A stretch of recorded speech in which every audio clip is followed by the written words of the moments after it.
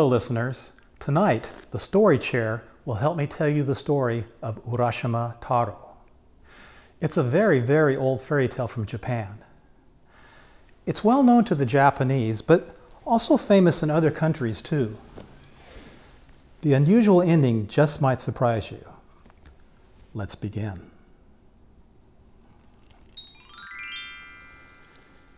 In ancient Japan, there lived a young fisherman named Urashima Taro. He was a kind man who lived a simple life, caring for his elderly parents. They all lived in a little house with a small pond in front.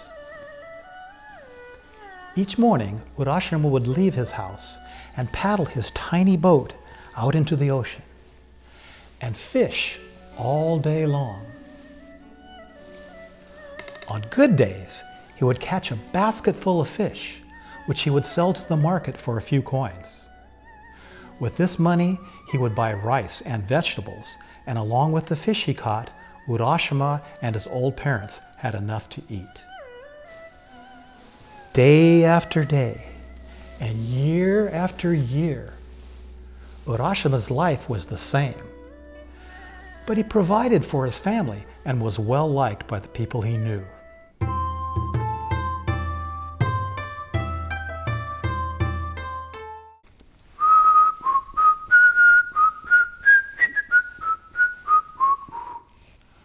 One day, as he walked to the beach, Urashima came upon 3 village boys tormenting a little sea turtle. They were poking the turtle with sticks and kicking at the poor creature. "Stop that!" yelled Urashima. The boys smart-mouthed back at him. "We found it, and we can do what we want to it." Urashima could see that the turtle's eyes were filled with tears. Urashima reached into his kimono and pulled out 3 coins. He held them out to the boys and said, "Here, I will buy the turtle from you." The greedy boys took the money. "Let's buy candy," and ran away.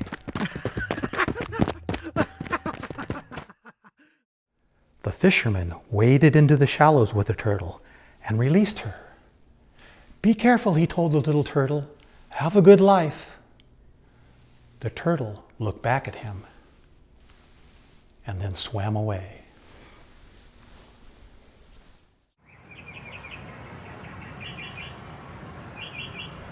Ichi, ni, sanchi, go, roku, hichi, hachi, kuju. The next day, as he walked along the beach, a giant sea turtle swam onto shore. To his amazement, the turtle spoke to him. "Yesterday, you saved the life of Princess Otohime, who had taken the shape of a turtle to visit the land. The princess wishes to reward you and invite you to visit the grand palace of the Dragon King, which lies deep under the sea. There, you will enjoy many delights." Urashima was excited at having the idea of an adventure and climbed onto the shell of the giant turtle. They swam many miles out to sea, and then the turtle dove down below the surface. At first, Urashima was frightened that he would drown. But the enchanted turtle had used his magic powers to allow Urashima to breathe underwater. Deeper and deeper the sea turtle took him until they reached the bottom of the ocean. Suddenly, there it was, the shimmering golden palace of the Dragon King. They swam through the giant doors into a beautifully decorated hall. Exquisitely painted screens and silk tapestries lined the walls. An escort of brightly colored fish swam alongside them, leading the way to meet the princess. The princess appeared in a golden robe. She was a beautiful woman. "Urashima Taro, thank you for saving my life. Please enjoy the many pleasures of the palace and stay as long as you wish. Urashima lay down on silk cushions as the entertainment began. The palace performers were the finest in the world, and they were performing for him alone. Sumptuous food was prepared for Urashima, and he dined on delicious morsels. Skilled musicians played beautiful melodies as graceful dancers whirled round and round. Magically, the sea came alive with singing fish who circled dizzily in flashes of color. Crab acrobats performed somersaults, clicking their claws in time to the music. It was the most wonderful entertainment that Urashima had ever seen. Unaccustomed to such indulgence, the poor fisherman was intoxicated by all that his eyes and stomach consumed. Even at night, all of Urashima's desires were fulfilled. The food and drink and shows went on endlessly. On and on and on it went, as Urashima breathed in his good fortune. One day turned into the next, and Urashima was enjoying himself so much that he lost track of time. After 3 days, he began to think of home and the welfare of his old parents. If only my friends were here to enjoy these pleasures along with me, he thought. Urashima was homesick. He decided to address the Princess Otohime. Princess, I am most honored and grateful for the hospitality you have shown me, but I must return home. Gently, she replied, I am most saddened to hear this, but I understand. Here, take this gift with you. Otohime presented him with a beautifully decorated box. This box contains the time you have spent here. If you hold onto it without opening it, you will never grow old. If you open it up, time will return to normal. But I must warn you, you must never open the box. Do you promise, Urashima Taro? Urashima promised and thanked the princess, then climbed back onto the giant sea turtle. And they swam out of the palace and on up to the surface. When they reached the shore, Urashima bid the turtle goodbye and began walking towards his village. But something was very odd. All the houses he had known were no longer there. The streets were different, and the people were different. He recognized no one. The villagers stared at him, suspicious of this young stranger that was amongst them. When Urashima spotted the pond that had been outside his house, he ran to it excitedly. But to his disappointment, a different house stood where his had been. He was dumbfounded and fell to his knees in despair.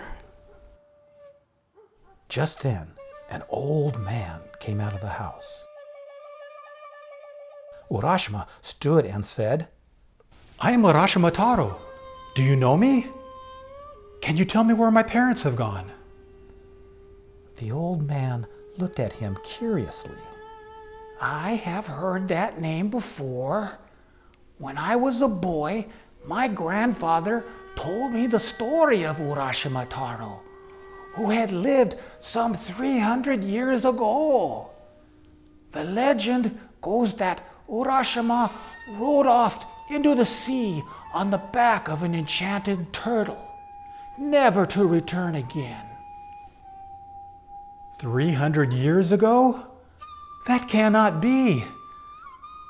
That means that my parents are dead, and everyone I know is long gone. The old man became annoyed. Get off of my property. I refuse to talk to a liar who claims he is over 300 years old. And he went back into the house. Urashima began to weep as he longed for his former life. But wait, he thought, I have the magic box that will return everything back to normal. But why would the princess warn me never to open it? I don't care, he moaned, and opened the lid.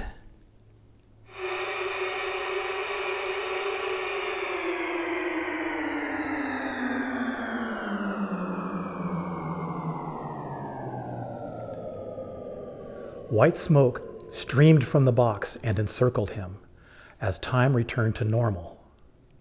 His parents would live again, and his village would be just as he had left it.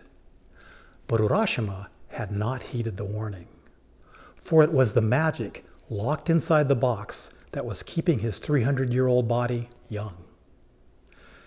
As the smoke slowly cleared, Urashima felt a change come over him. His body was racked with pain, and he stumbled over to the pond and looked at his reflection.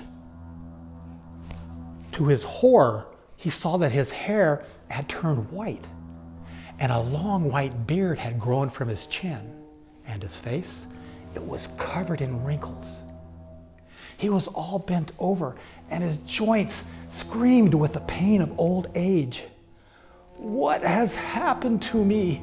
he cried. "I'm a dying old man." Slowly, he crumpled to the ground, and his body turned to dust. A little breeze came up and carried the dust out to sea.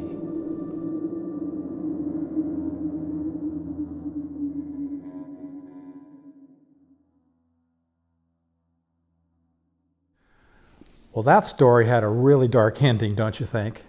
And that's contrary to most Western stories that almost always end happily. So why would you think the Japanese would tell this to their children? Well, in my opinion, it's to help prepare them for the real world of adulthood.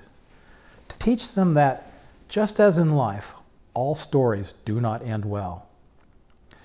You know, I think that the parent who paints only a pretty picture and hides the dangers in life is failing their children and actually falling down on their parenting. There are other lessons as well. Can you come up with any more? One would be that just because you do someone a good turn, don't expect to be rewarded in the end. Also, if you break a promise, expect to pay the consequences. Possibly another is, be content with your life because it could be a lot worse. And lastly, bad things can and do happen to good people as well. We'll see you next time.